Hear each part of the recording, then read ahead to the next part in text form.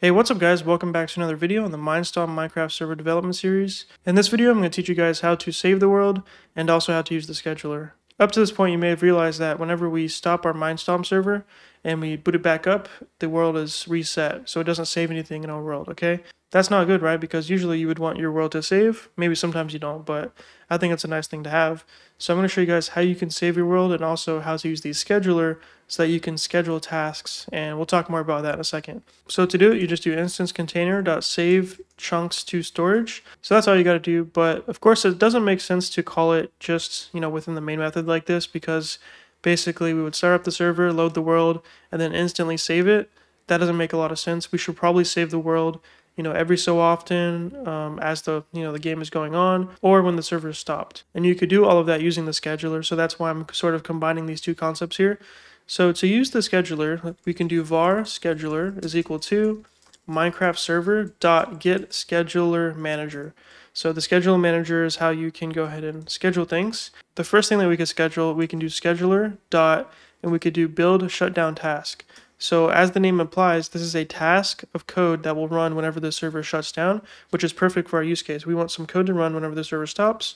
So this is asking for a runnable, and you can represent a runnable with a lambda, just like most things. So you can control space to autocomplete that, open that up, and now any code inside of here will run whenever the server is shutting down, okay? So let's start by just printing out a message. The server is shutting down, and now we'll go ahead and save our instance. So we can do instance container.save chunks to storage.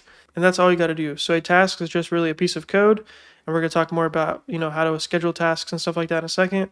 But in this case, we're using the scheduler manager from Minestom to build a shutdown task that will run this code whenever the server shuts down. And what it's doing here is saving our instance to a file so that we can load it up in the future. Everything will be saved. Okay, so let's go ahead and test this out before we do anything else, just to see what that looks like. Okay, so I'm on the server now, and the easiest way to test this is just to break a few blocks and then stop the server, and then when we come back, let's make sure that the blocks are still broken, okay? That way we'll know if it actually saved or not. So let's make a little cross there, and we'll stop the server now by just closing it here. Now I was having trouble testing this because for some reason when I stop it here, instead of going into the normal shutdown procedure, it's canceling it, and it's basically killing it, and I don't know why it's doing that. So a way that we can test this out is just by building it to a jar file, which we learned about last episode, and then we can stop it using that, and it won't, do whatever it's doing here. So that's fine. It'll just take a little more effort. So we just go here, and then we want to do the shadow jar thingy. So run that task, and that will build our jar file for us. I think it's good that we're doing this anyway, so we can get more practice building a jar file. So once that's done, we can go here to libs, and we'll open this back up. And you can see that I still have my script here, so we could use that. But of course, since we have a new jar file, we need to replace this first one here, so we can delete that one and then rename this first one, or this new one, to server.jar, and now we can run it. So double click, and now our server is running. Perfect. And then now if we come back to here and we go ahead and join the server, we can now make some changes to the world. We'll make another little cross thingy majiggy. Okay, and now here to stop the server, we can do Control-C. You can see that it automatically stopped it. It said stopping Minestom server. The server is shutting down, which is our message that we put. The Minestom server stopped successfully. So you can Control-C again to kill that. Now if you look in the same folder that the jar file was just ran, you can see that we have this world folder now, which is the world. It actually saved it. So we go inside of that, we have a region folder. And this has all the region information, just, all the block information that we want to save for that world. Pretty cool. If you know anything about world saving in Minecraft, you'll notice that there's no player data or anything like that. Minestom does not save that, okay? So it only saves the actual block information about the world, nothing else. And world is just the default name for a Minecraft world. I'll show you guys how to customize the name of the world in just a minute here. So if we go and start our server back up, let's try joining again and see if our world is still there. And boom, look at that. It saved it, so that's a great sign as well. So if we just come back to the code now, I want to show you guys how you can save all the instances on the server, because currently we're just saving the instance, just the single instance that we have, but potentially in a more advanced server you may have multiple instances. So if you want to just get all of them and save all of them, you can.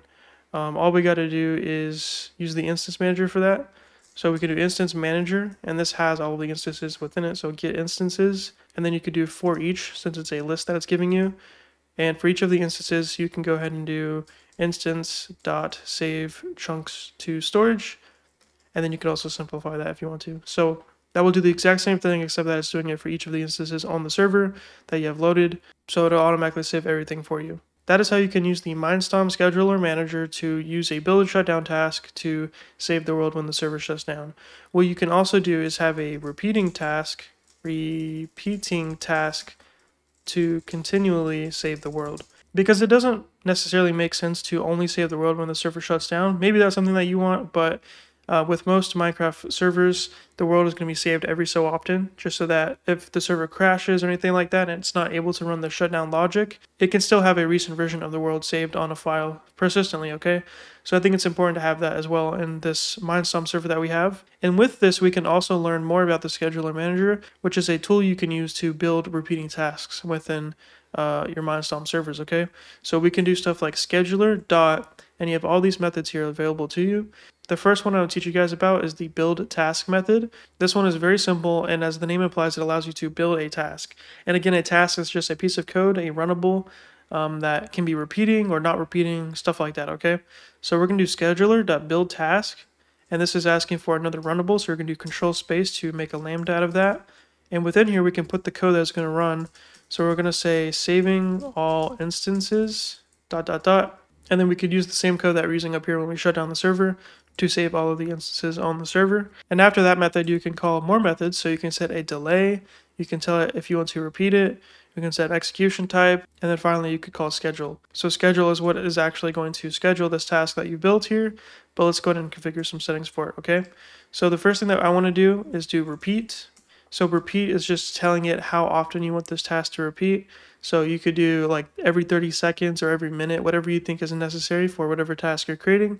I think for something as important as saving the world, we'll do every 30 seconds, okay? So to this method, if you do Control P, you have a few different options here. You could do a task schedule, a duration, or a time in a temporal unit. If we do the bottom one, you could do a time like 30, and then I need the unit of the time, so we can do time unit dot, and you have all these units here, so seconds, milliseconds, nanoseconds, server tick, hour, day, all that stuff, okay?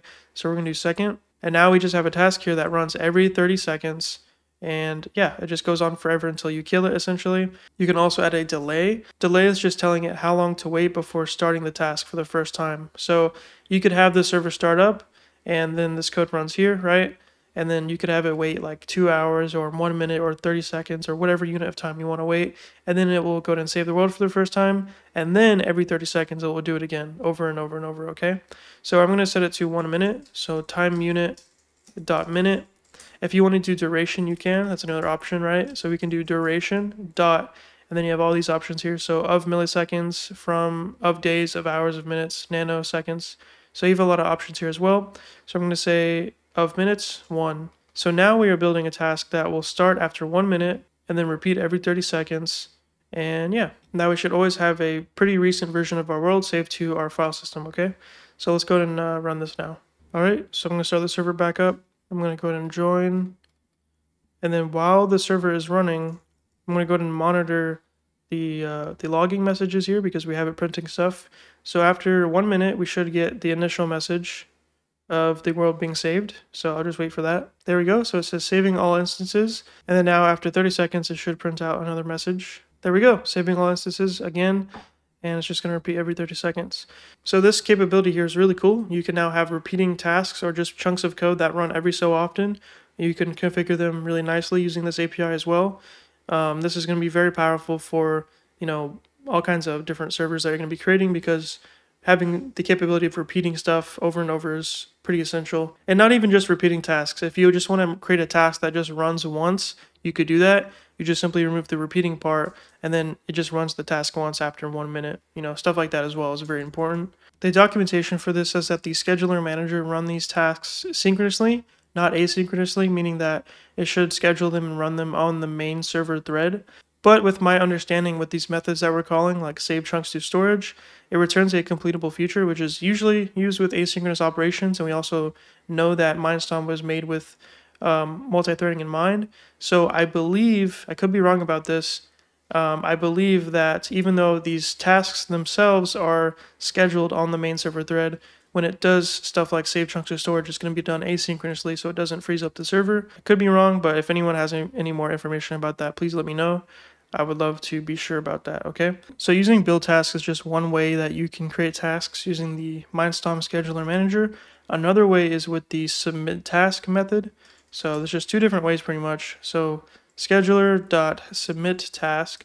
So in this case, we're submitting a task. So it's asking for a supplier, which is kind of similar to the runnable that we're using above, except that it expects a return of task schedule. So let me show you what I mean by that. So control space to autocomplete, open that up. And then now we could, just have like normal, just the code that we're going to run in this task. So I'm just going to say peanut butter. And then the return is just the actual settings for this task here. So instead of using the builder and building it using a method here, or methods, you just return it with the information that you want to use. So you could do task schedule dot, and then you could tell it the schedule or how often you want to repeat this task, okay? For example, you could do duration, and then you could set a duration by doing like 20, and you have all these different options here as we saw before. And I'm going to show you guys server tick. So a tick in Minecraft is the unit of time that Minecraft uses. 1 tick is equal to 1/20th of a second, but an easy way to think about this is that 1 second is equal to 20 ticks. Luckily, Minestom seems to make it easier for you because we're dealing with, instead of ticks here, we're dealing with, you could specify a duration of any unit of time, which is really cool, or time unit. But in other APIs like Bucket or Spigot, for example, it likes to use ticks exclusively, so you have to know what ticks are. But I think even though they make it easy for you when scheduling these tasks here, you should also know what a tick is just for the future and in general if you're going to become a Minecraft server developer. So again, a tick is just a unit of time for Minecraft servers. The server keeps ticking, and 1 second is equal to 20 ticks, okay? So right here, since I set the duration to 20 ticks, this means that this is a task that will repeat every single second, okay? So let's go ahead and see what that looks like. I'm just going to go ahead and run it just back in the IDE since that's easier and faster. Let me go ahead and, I need to make sure that I stop the server that's running in my console, right? So just kill that.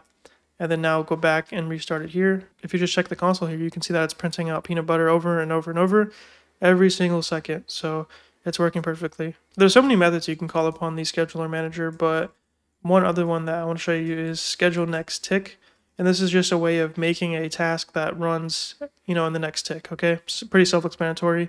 So if you just open that up, complete the Lambda, this code here will print out, that message on the next tick, all right? This one's not repeating though. It's not going to run like every single tick. This is just a way of scheduling something for the next tick. So you can see that it printed right there as soon as we restarted the server. And that's pretty much it. That's how you can schedule tasks using the scheduler manager. Very important thing, like I said, that we'll be using in the future. Another thing that is really important that you can do is whenever you build these tasks or you call submit task or whatever, usually it's going to return a task for you to store in a variable. So we could do something like var task is equal to that. Same for this one. So var task2 is equal to that.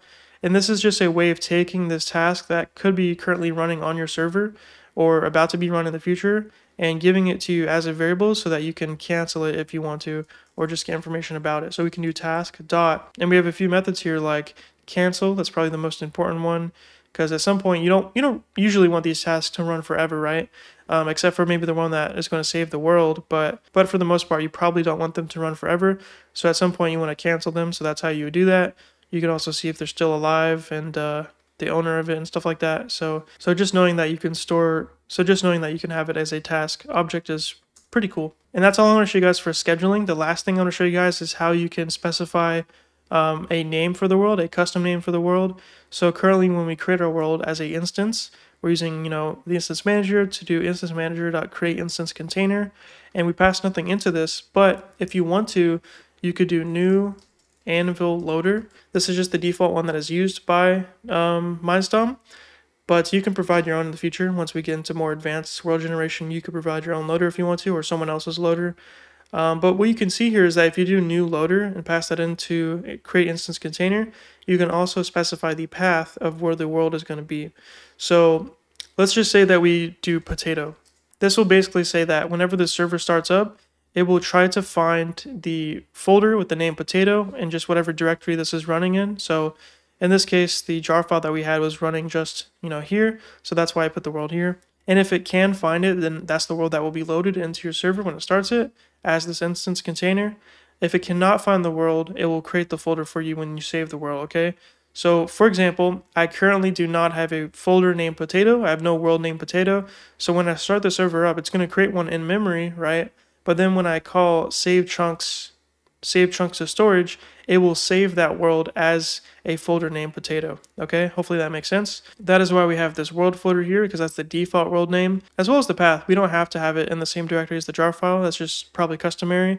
You could have it in a subfolder, like, you know, maybe something like worlds, and that should save in a subfolder called worlds. And yeah, that's just a simple way that you can customize the world name if you want to do that, okay? That's also important if you want to have multiple worlds or multiple instances. If you load multiple, obviously you need to have different names for each of the different ones, so that's important to know how to do, okay? And yeah, that's it for this video, everybody. I really appreciate all the support, like I said before, and hopefully you guys learned something new in this episode. I think the scheduler manager within Minestom is really easy to use, and it's pretty awesome. So now you guys should know how to save your world and also schedule tasks and all that fun stuff, okay? Thanks for watching, everybody. So that's it for this video, everybody. I really hope you learned something new. If you liked the video, please hit the like button, and if you want to see more, hit that subscribe button. Make sure to also check the description below for important links to code and other resources, but also really important, join our Discord. We have a big community of over 5,000 programmers, and it's a place where you can find new friends or get help on any code that you're stuck on. If you want to support what I do on this channel, please consider hitting the join button below, and this will allow you to support my channel for as low as $1 a month, but there are different tiers to choose from if you want to. For anyone that becomes a member on my channel, you get a special rank on my Discord server, early access to new videos, and you can just see yourself on the screen right now. So if that sounds cool to you, feel free to join. If you don't want to, that's fine. If you can't, that's okay too. I really just appreciate you watching the video anyway. Thank you so much. And that's it. Peace.